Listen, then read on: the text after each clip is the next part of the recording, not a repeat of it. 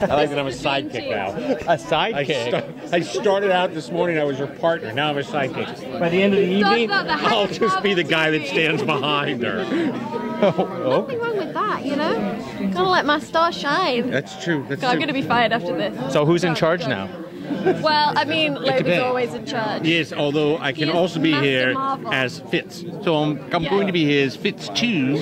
So, oh, Simmons, you're so pretty. Thanks, Fitz. That was really great. That was pretty good, wasn't it? Wasn't it? Yeah. This Oi, man. oi, oi. So many talents.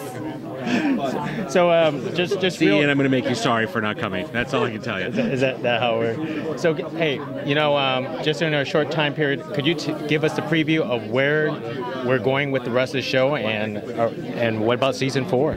Yeah. What about? Where are we going? Well, that's as we used to like to say, that's level 7.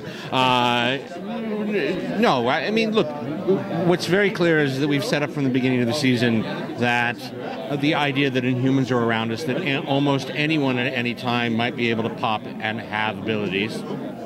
Was that a hint? and that irrevocably changes their life. And for a show that started out with the idea that not all heroes are super, has now grown into there are supers among us, and what are we going to do about it? And how we can look at what's happening on the show. And then, you know, Marvel's always strongest when it actually takes things that are happening out and around us, and the level of intolerance that's in the world right now, whether it's because of race or whether it's because of religion or whether it's because of gender, it is just at an all-time high. And so to be able to see that through the prism of Marvel and see how people that have powers and some people that don't, that's really good storytelling. And what Jed Whedon and Marissa Tanserone and Jeff Bell as our showrunners and our extraordinary writing staff have been doing from the very beginning is setting that up, so that as we get towards the rest of the season, what you're going to see is that fuse get ignited in a way that just even in